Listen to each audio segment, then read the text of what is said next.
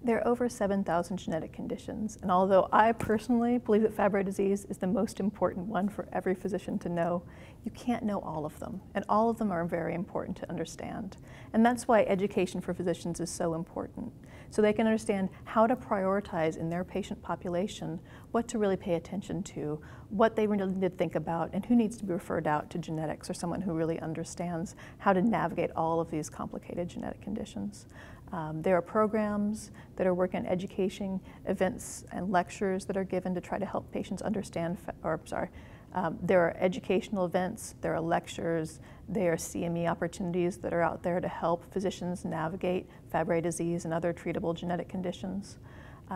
We put more stock in knowing about Fabry disease at this point because there is a treatment, and we know if it's identified early, then it's going to hopefully make a significant difference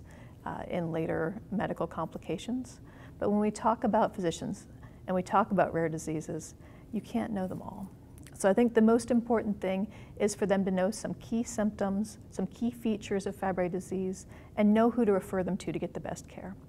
When we talk about a specific complication in Fabry disease, if a patient with Fabry disease is having a stroke, the Fabry part is not as important as it is to getting the patient the care they need for that stroke. When we talk about a patient who has malignant arrhythmia, the most important thing is treating that arrhythmia. The most important thing about understanding the baseline of Fabry disease is understanding the small vessel disease and how that contributes and leads to the complications that you see. And the other important thing is knowing that treatment, hopefully, can stabilize or decrease symptoms over time.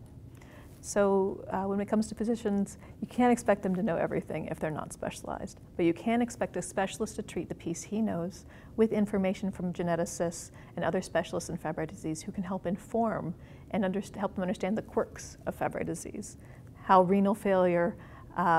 should be treated with a renal transplant in Fabry disease as well, but also understanding there's cardiac implications for that and stroke implications, understanding the depression that's very common in Fabry disease and how that may affect the downstream effect of a transplant and transplant compliance. So it is important for physicians to understand Fabry disease,